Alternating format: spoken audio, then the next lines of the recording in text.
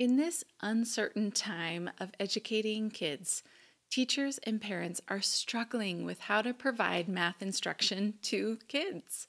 I've never been a fan of using a textbook to teach math.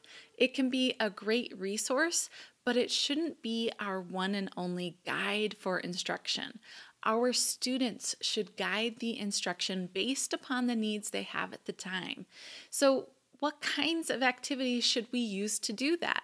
Well, I'm Christina Tondevold, the Recovering Traditionalist, and today we're going to take a look at math experiences that build fluency, not memorization, in our quest to build our math minds so we can build the math minds of our kiddos. Now, as I've said over these past few weeks, I am not a fan of worksheets or online programs as a way for kids to learn math. But with schools basically closing overnight and teachers having zero time to prepare, and they were scrambling to do the best job that they could to send home stuff to parents, I do not fault teachers at all if you sent home a packet or are telling parents to put their kids on an online learning program, because we are all just doing the best that we can in these circumstances. So don't feel like you are doing a bad job. We are doing the best we can. And I just want to provide through this video a few alternatives to maybe those packets or the online learning programs, because mathematics can be so much more than that. And often those worksheets and online programs just become a little too stressful for our kids when we're trying to help them. So these three things are things that I recommend no matter what kind of learning we're doing. If it's the classroom, normal type learning, whether we're trying to move things online, or these are also things that I just personally do with my 4 kids, even when they're just not at school, just our daily life stuff. I always try to bring out these 3 things.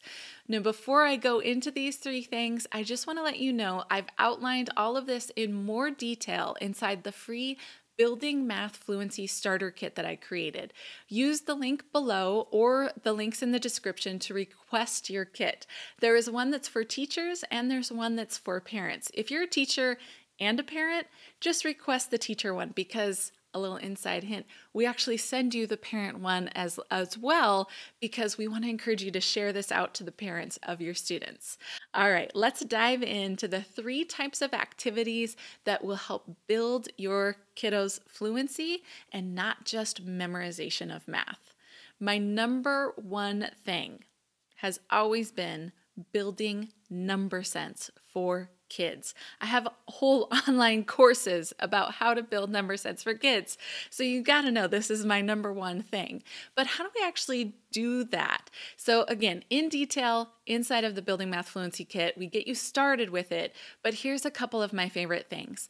Just having kids estimate. So if you're in an online setting, you can just send out a little task for the day about estimate how many beans you think are in a pile. So as a parent, I could just put out a pile of beans and ask my kids to estimate how many you think there are.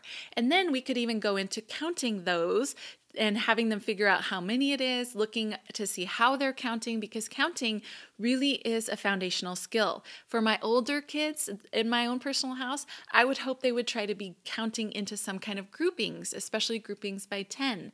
But my young kid who's in 1st grade, he may be just counting 1 by 1 by 1, and that's okay. That's where he is. But estimating first will help them get a sense of what numbers are like, and that's one of the foundational pieces for building number sense.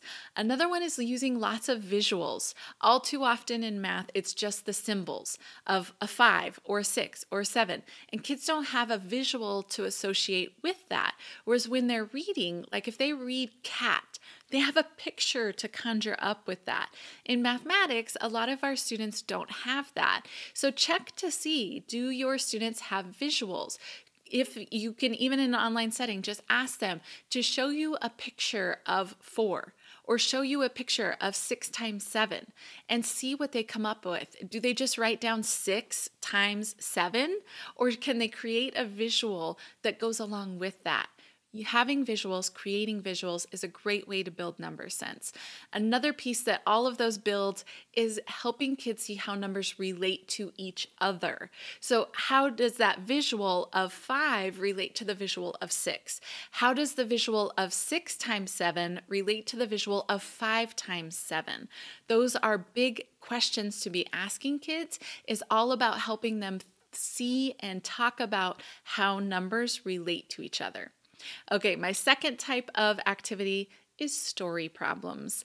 And you can craft your own story problems. That's what we do like inside of textbooks and in the regular classroom. There's lots of story problems out there, but really it can just be from your everyday life. Where are you seeing mathematics? Where could you bring about questions about math? When you're cooking and you're doing brownies and the recipe calls for a certain amount, and let's say you're not making a double batch, but you could say, what if? What if I needed to make a double batch of these? How much oil would I need? If it calls for 3/4 cups of oil, they have to think about what would double that amount be. And basically, you just did 3/4 times 2. You're doing multiplication with fractions, okay? But in a real life setting. Let the kids see mathematics in real life areas and through story problems.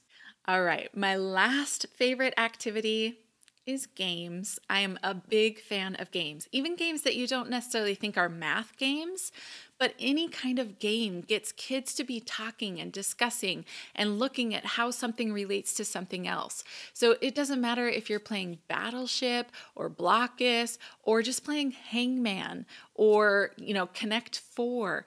Any of those types of games just get kids thinking and thinking outside of the box, which helps build mathematical fluency, whether you know it or not. It really is.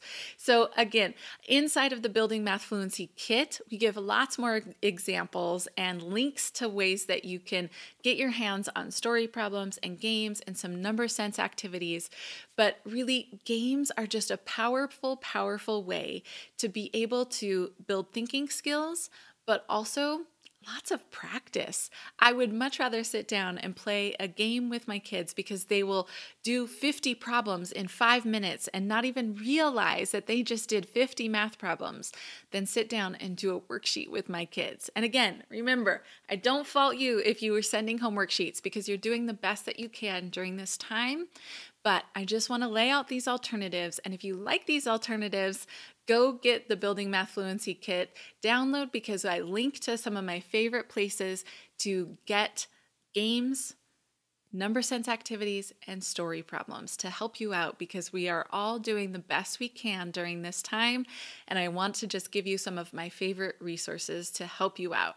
So go get that fluency download. It will get you started. It's not the full-on how you build fluency because that is a big, big thing that teachers are always working on.